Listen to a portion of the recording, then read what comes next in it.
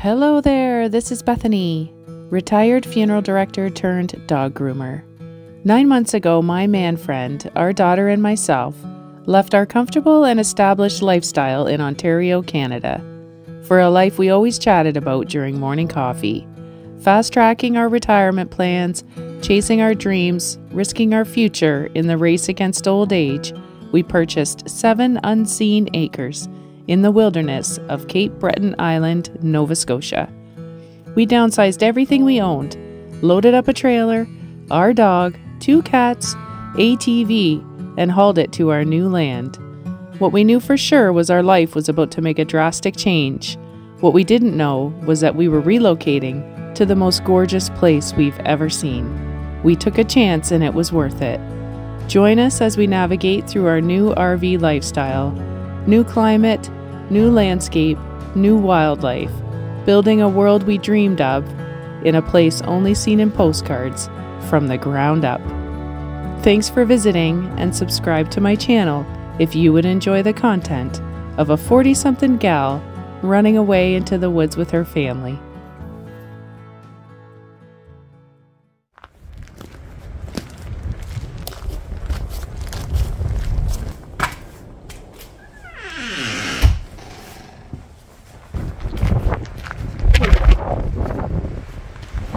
It is cold today.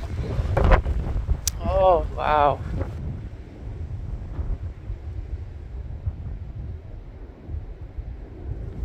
Gorgeous. Why is it so pretty? Woo-wee.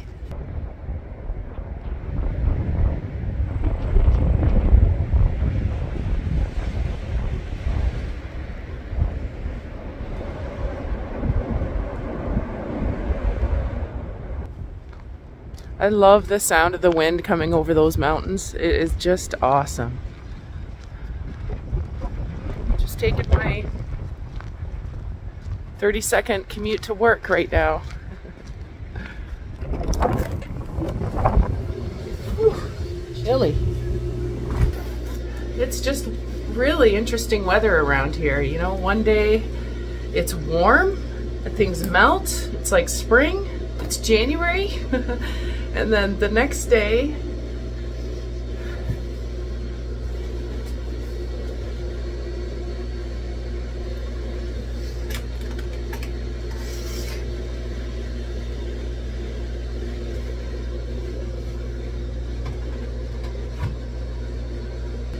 I'm just gonna run up to the RV for a minute.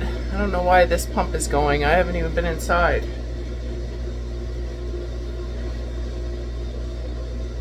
Okay, I'll be right back. Well, there's nothing going on up at the RV. Water pump is going.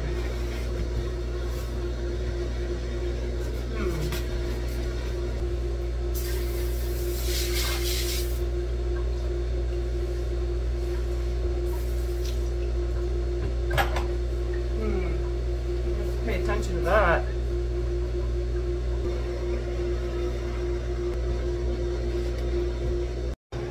Well, it's sort of one thing after another these days. I don't know why that water pump keeps running.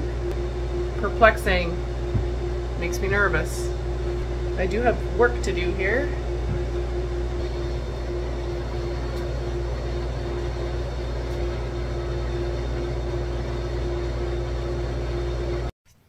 Okay, I unplugged the water pump. It just didn't seem right. My gut's telling me something's wrong with it.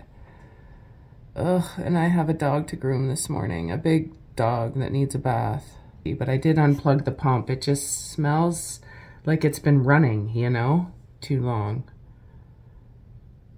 So I just have my life on pause for just a moment. One thing after another.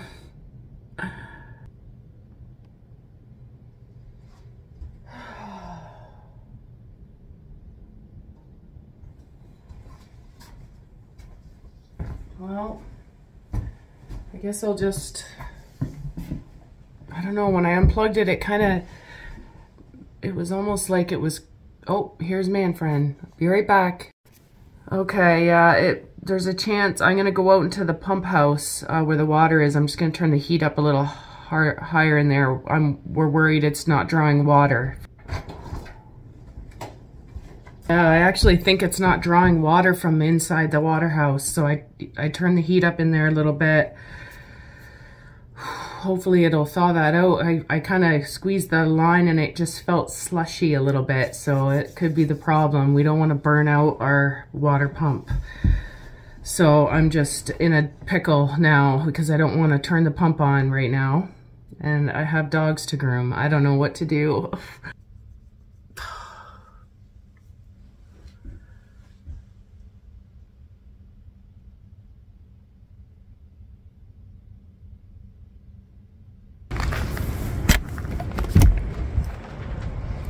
So the heater is running. It is warming up in here. It's this line. And it does almost feel like it could be not drawing water. So I got to keep this door closed and let that room warm up. It's just difficult this month. This month has been harder. I love winter. Like, I love winter. I love snow. I love cold. I love it all. I do love it here in the winter. It's beautiful, but everything's just harder in the winter. Even just leaving your place, you have to bundle up, go to your destination, unbundle. I'm constantly bundling up. I basically wear my snowsuit everywhere I go around here because I'm more outside than inside. But yeah, just everything is a bit harder right now. Just gotta keep staying, we gotta stay positive. Like, spring is very close. I can't even believe, what are we, January 19th, I think, today. I mean, we're almost to the end of January. And then we have all of February. Oh, and people that aren't in RVs or living, you know, semi off grid, even other normal people have these problems of frozen lines and stuff, frozen pipes. I don't know, I think it is. I think it's frozen a bit. So we're just gonna let that water hopefully warm up, that room warm up. And then I'll make a decision in an hour. So these are my clippers. I have blades that go on them. And I've sent most, like 95% of my blades are now at the sharpeners and 3 of my shears. And what I have left is minimal. And the more I use them, the more dull they get. So I need my other ones back. I need backup. I don't have backup. This sucks. So many things I've learned about grooming in the forest on an island in the middle of the North Atlantic. Oh boy.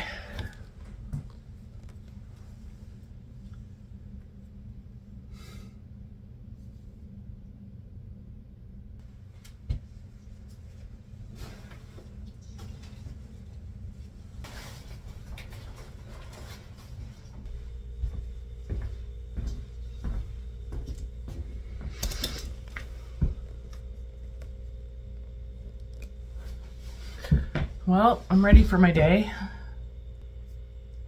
There is a question that I get often, a lot of times. 2 questions I get. Maybe I will address them here, just because a lot of you are curious why I call my guy 2 things, mooch and man friend. So I'll address the mooch thing. First, I'll tell you his real name. His real name is Julian. When he was very young, like just starting to walk, basically, he's always been like a really good eater, you know? He loves food. He like loves food. And when he was young, when he was a kid, his mom started calling him Mooch because after dinner, or they'd be sitting around the dinner table, after dinner, he'd go around everybody's space and ask if they were going to eat the rest of their food because he was going to eat it. And so he just got the nickname when he was a little kid for being a little mooch. He's mooching food. And he's still, as an adult, likes to sit with the young kid at the young kid table because he knows they won't eat all their supper, so he'll just eat the rest. When we go out for dinner, if I can't eat the rest of my food, he will gladly eat the rest. So he's just a mooch for food. He loves food. When I first met him, my aunt, who kind of connected us together a little bit, man friend and I, she said, do you know a guy, you know Mooch? And I was like, no, I don't know anybody named Mooch. Like Mooch all my money kind of a Mooch. In our area, we grew up in like Norfolk County of southwestern Ontario. Everybody had nicknames, everybody. Everybody I know has a nickname basically. So, you know, he's just known as Mooch. And if you call him Julian, like he gets called Julian at work, obviously. He knows it's more, you know, that it's just a professional thing. So that's the Mooch thing. The other thing is man friend. I started calling him my man friend a long, long time ago. There was one day I was watching an episode of, there was a show on TV and the girl referred to her boyfriend as man friend. And I thought that was so funny because they weren't married, but they had a huge long history. And so it was more than a boyfriend, but not a husband. I said to Mooch, huh, you're like my man friend. You're more than a boyfriend, but not a husband. We're not married. So he's definitely more than just a boyfriend. And you know, the odd time I do refer to him as my hubby. Sometimes you'll hear me say that, like my hubby. I don't feel right saying husband.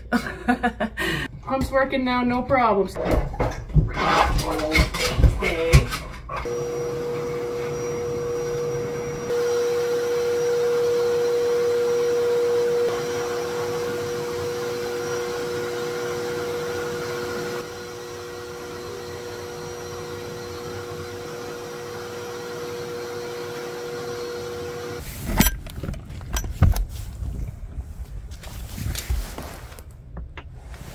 Yeah, it feels better.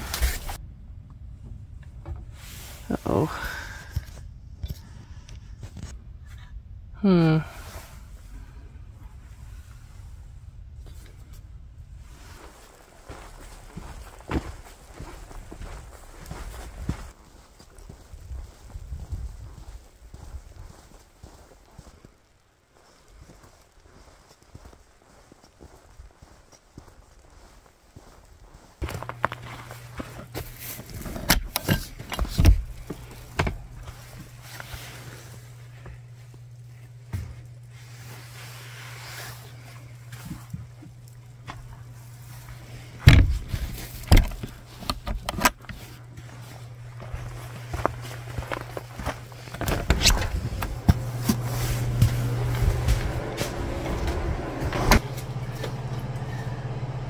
Came very close to blowing our pump up.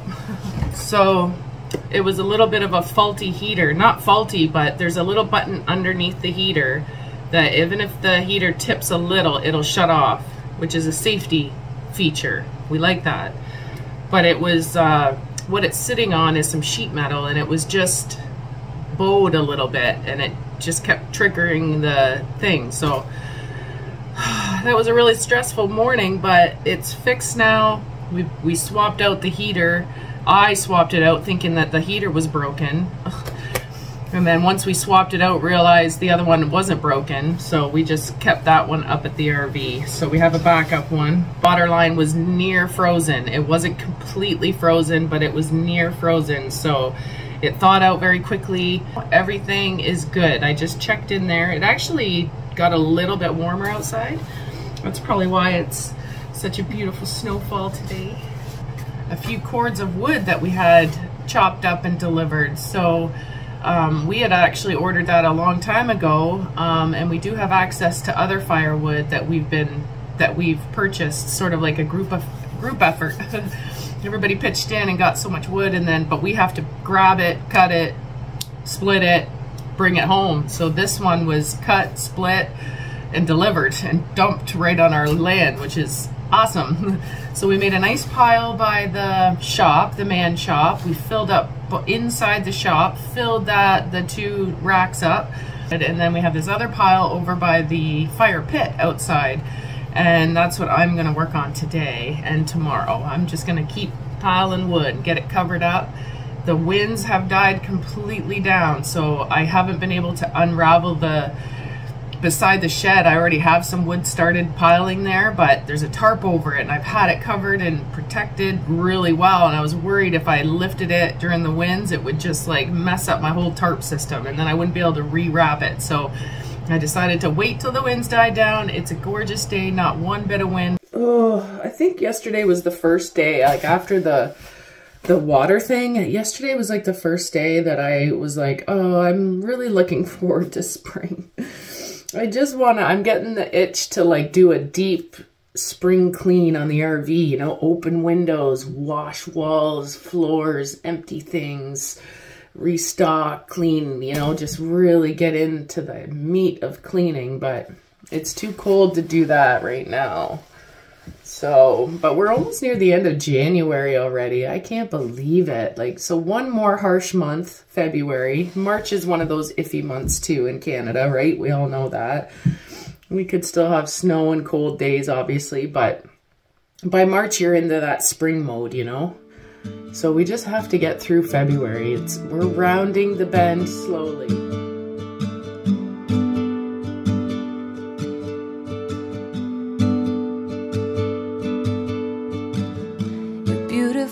Eyes found mine, seeing you for the first time at Uncle Rick and Aunt Bonnie's. That's the start of our love story, bringing me all those drinks at that Buck and Door. Noticing you, noticing me, Mooch, I hope you know I love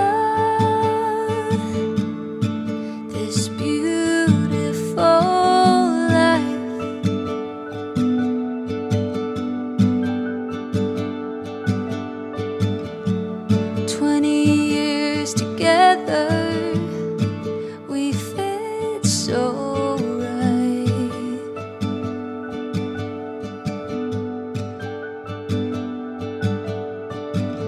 You make me laugh, you're my everything, my pride and joy, this life we've built, our legacy.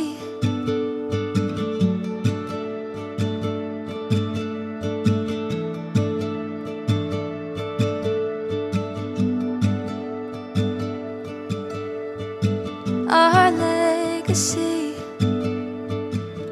Our first camp out, that weekend at Sand Hill Park, talking for hours, just us two, felt like the whole world was ours. My man friend Mooch, thank you for all the memories, sharing our lives together, making such a wonderful family. I love this beautiful life.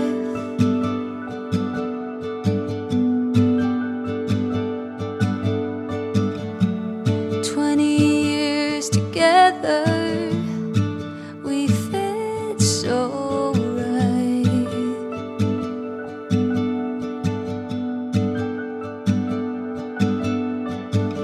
You make me laugh, you're my everything, my pride and joy, this life we've built, our legacy.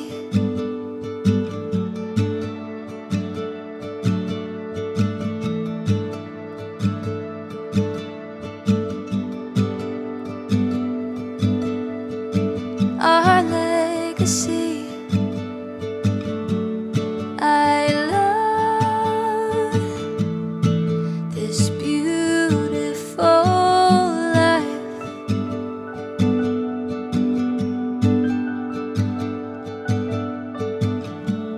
20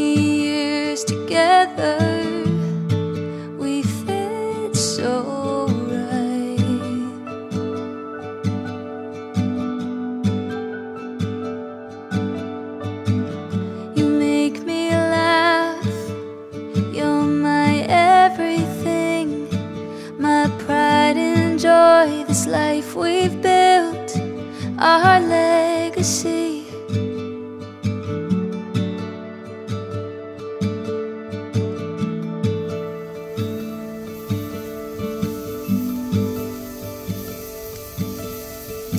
Our legacy.